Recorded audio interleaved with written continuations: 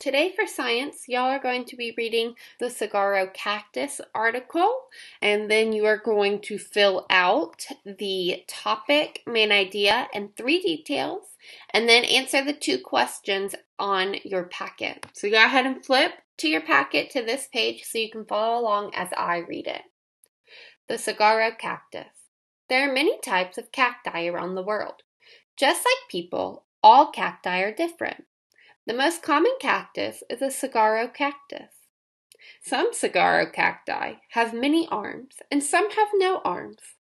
Since a saguaro cactus can live to be 200 years old, it takes them a while to grow.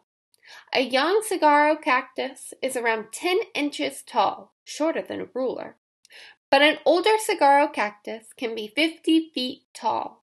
That's as long as a humpback whale. It makes the saguaro cactus the largest cactus in the United States. White flowers grow on the saguaro cactus in the spring, but red fruit grow on the cactus in the summer. Go ahead and think about what is the topic, what are we talking about in this article, what is the main idea, so what is it mostly talking about? This is a full sentence.